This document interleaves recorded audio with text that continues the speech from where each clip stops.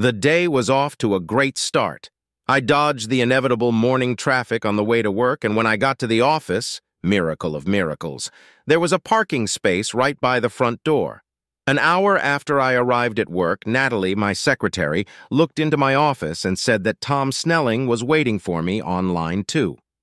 I picked up the phone, said good morning, and then listened as Tom told me that after thinking it over carefully, he had decided to finally sign the contract. It was a deal I had been working on for almost 2 months, and it was a contract worth over $6 million for my company. Tom told me that the signed contract had been faxed to me right as we were talking. I thanked him profusely, and after he hung up, I walked over to the fax machine, and sure enough, the contract was already there. I took the paperwork and headed to Barry's office. That's my boss and the owner of the company. I asked his secretary to see if Barry could spare a few minutes for me. She checked, and he appeared to be available, so I walked into his office and told him I was there to brighten his day.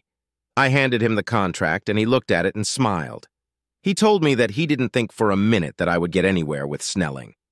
A few of the other employees had tried, but it hadn't worked out. Barry smiled and said that my bonus, based on the deal, would be obscenely large, and then he said it was time for me to get back to work. At 11 o'clock, Stella, the boss's secretary, called me and told me that Barry needed to see me urgently. When I went into his office and wanted to sit down, he told me not to bother and I wouldn't have to stay long enough to get comfortable. He then told me that as of noon this afternoon, I was the new vice president of sales, and that one of my first tasks as vice president was to get on a plane to Dallas and smooth the ruffled feathers of Mike Thomas, who was one of our biggest customers. He told me that Stella had all the details and sent me on my way. As I was picking up Stella's paperwork, she asked me if I wanted her to organize my trip, but I thanked her for the offer and told her I could handle it myself. Back at my office, I tried to contact my wife, Terry, to tell her the good news, but I was told she wasn't at work, so I left a message saying I would call back later. I headed home to pack a bag for the road, and when I pulled up, I saw Terry's car parked in the driveway. Strange, I thought, parking behind her. As soon as I opened the door of the house, I realized what was going on. "Oh my God, yes! Sweetheart, make me finish!" was echoing throughout the house.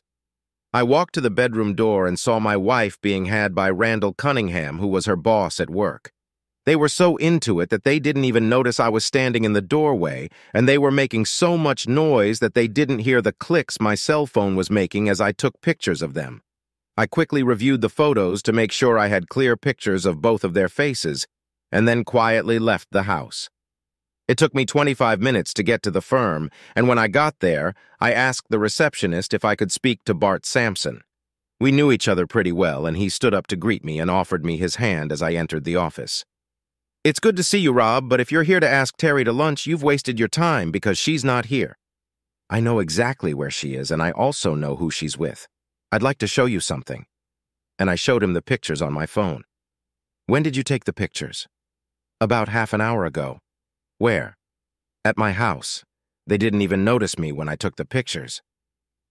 "They're supposed to be having lunch with one of our clients."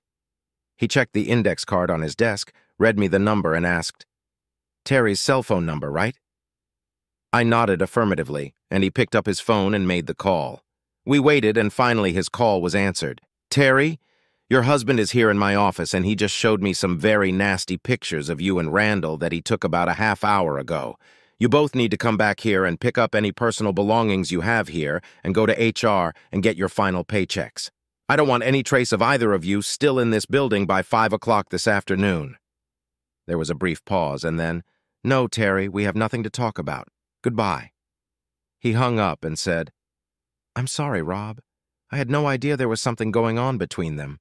What are you going to do?" "Divorce her." "No, I meant about my company." "Nothing. Even if you have a CP&P that prohibits what they did and you were supposed to enforce it, it's obvious to me that you had no more idea what they were doing than I did. I'm just sorry I won't be seeing you at company picnics and parties anymore." I stood up, we shook hands, and I turned to leave. But before I got to the door, he said, "One more thing before you go see a lawyer." I turned to face him. "I've never done business with your company because your wife worked here, and I've always been concerned about conflicts of interest. Terry doesn't work here anymore, so give me a call sometime next week, okay?" I smiled at him and said, I will definitely call you. And I left to look for a store to buy everything I needed for my trip to Dallas.